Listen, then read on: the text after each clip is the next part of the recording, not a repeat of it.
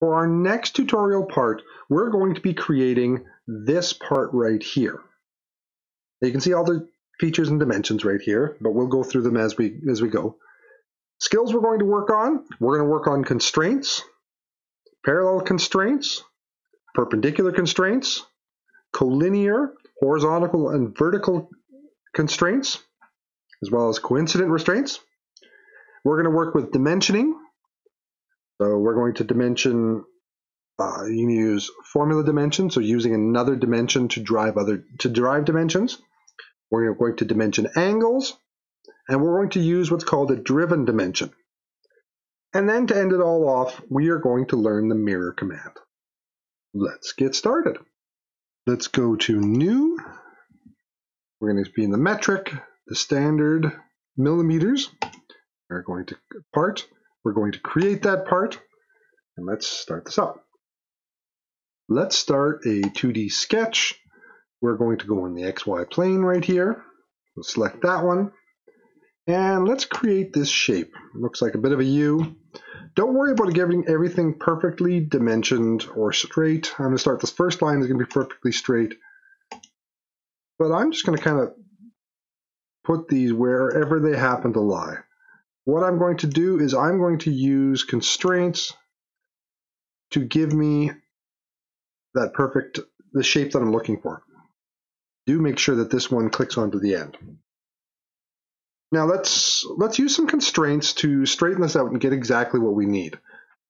So constraints are up here. The main ones we're going to worry about are perpendicular and parallel for now. So let's start with parallel first. I want this line parallel to that line. Now I've got two straight lines. Automatically makes them work. I want this line parallel to that line. This line parallel to that line. I'm going to take this line, make it parallel to the bottom so it's flat. And same thing here. Oh, that one was already there, so don't worry about that. Okay, next thing I want to do is I want to make these corners to be 90 degrees. So let's go with this perpendicular constraint. Perpendicular, those two need to be perpendicular in right angles. These should already be 90. I'm going to make this one and this one perpendicular. Now we have straight lines exactly where we need them. Yes, it's easier to do them right off the bat, but if you need to change something, you can easily with these constraints. Now we're going to do a couple of more constraints. I'm going to want this edge in line with that one, so we're going to use what's called a collinear constraint. So I'm going to click on that one and that one. Notice how now they're in line. We'll do a couple more constraints here as well.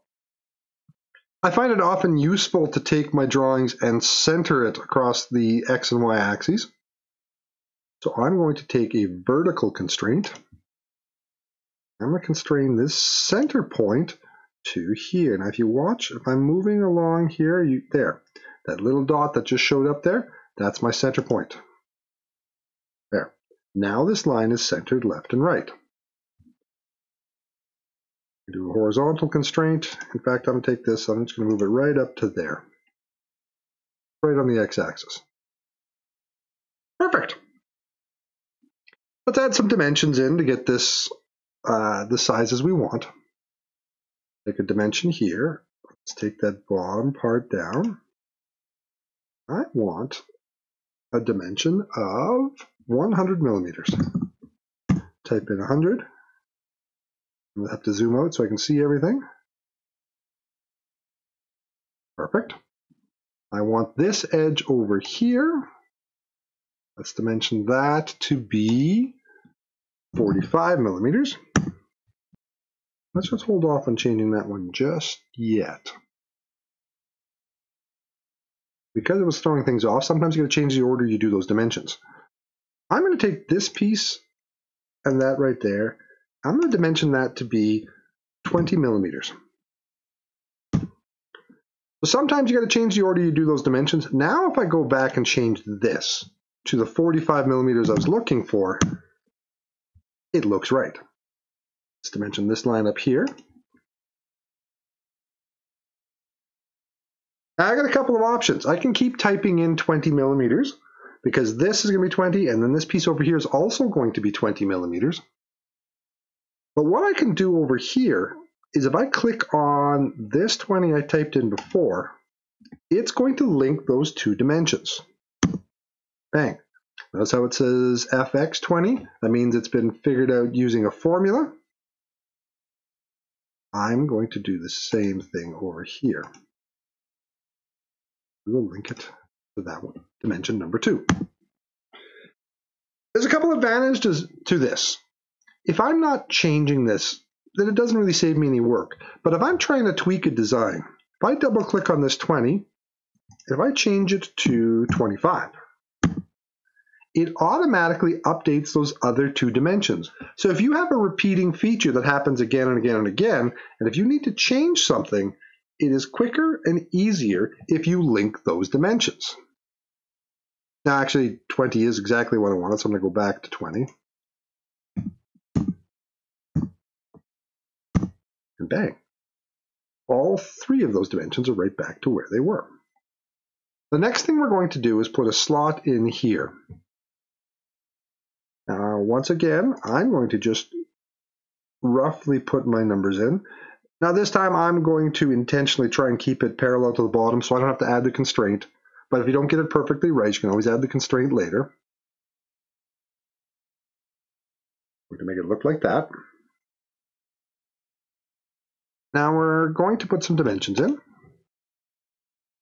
Between here and here, we want to put a dimension of 10 millimeters. The next thing I'm going to do is I'm going to put in this vertical constraint between the center point of this line. If you notice, I'm sliding it along until I get to that center point. It's kind of small to see, but it's there. So I'm going to click on that middle point, and I'm going to center it with the middle of the drawing.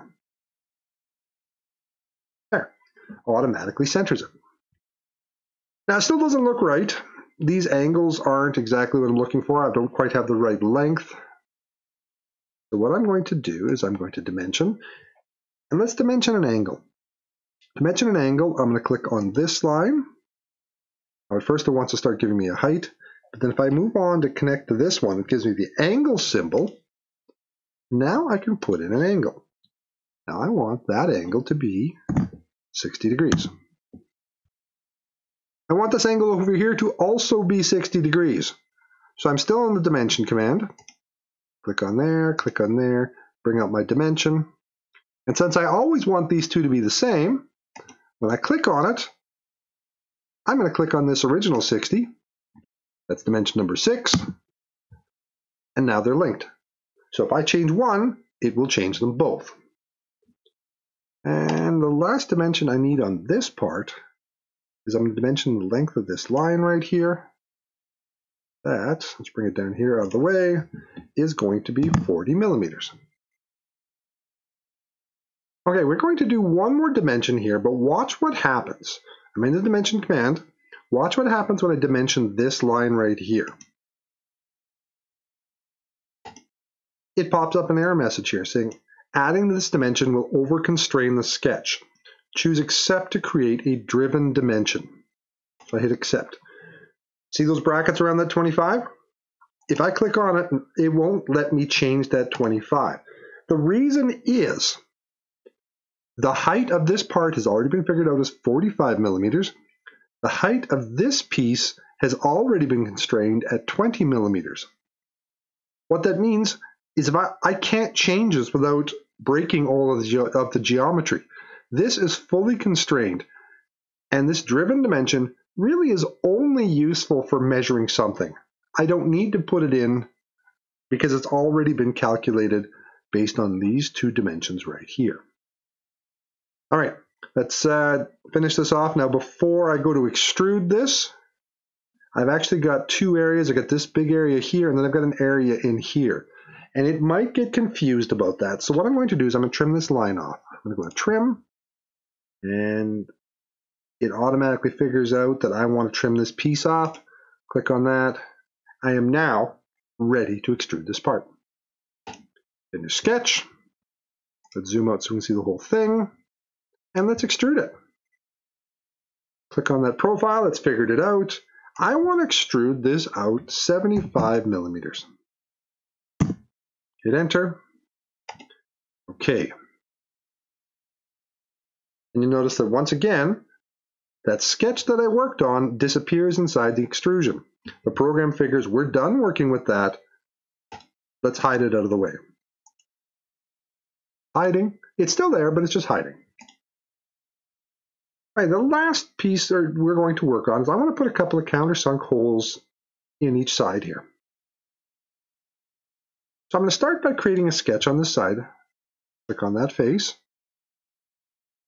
And I'm going to project this whole shape in. I can project individual edges, but I want to put the whole shape in. Because remember, that shape is not in my sketch right now. So I'm going to make a couple of points, and I'm going to put them roughly where I want them. You can see how that one wants to automatically put it in line. That line is showing up. That will keep those points collinear there. All right, let's dimension those points. From the point to this outside edge, I want that to be 10 millimeters. From that point to the top, bring that out. Let's go with 10 millimeters again. I hit that so it can automatically change both at the same time. Let's check the dimensions of this dimension, or this point.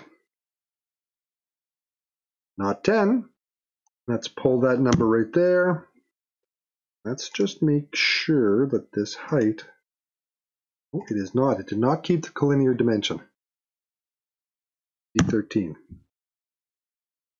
So now if I change one number here, all of those points are going to change. I'm going to change it back again because 10 is exactly where I wanted it. An easy way to link a bunch of dimensions in case you have to fiddle with things to get them right. Let's finish the sketch. Okay, let's create those holes in this side. I'm going to bring up the hole command. I want a counterbore hole. Notice I'd already automatically found my 2 points. Let's put a couple dimensions in here. I want the hole diameter itself to be 8 millimeters. I want the counterbore diameter to be 12 millimeters. I want the counterbore to go in a depth of 5 millimeters. And instead of saying giving it a total depth of the cut, I want it to go all the way through to the next face. So I click on that, and I want it to go through to this face. Gives me the preview, things look right. Hasn't put it on the other side. We're in good shape. Hit OK.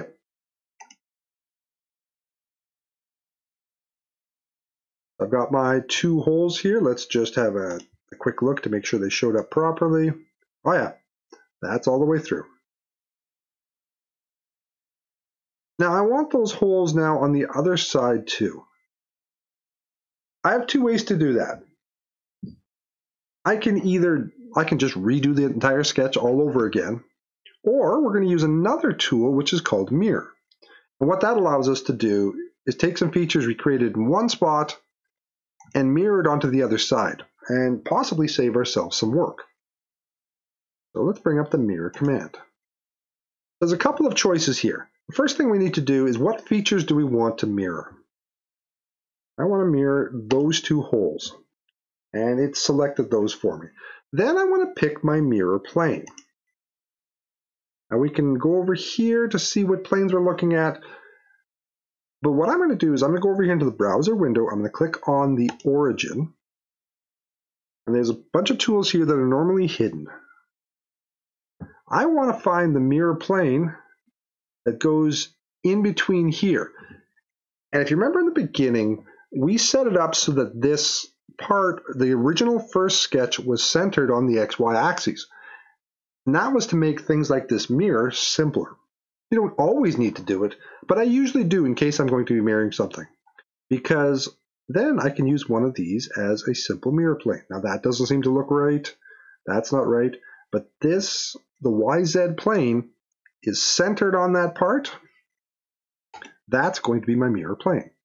Notice how those holes show up properly. I'm going to double check on the other side. Make sure the counter bore looks right. Yep, counter bore looks good. Click on OK. Have my parts mirrored onto the other side.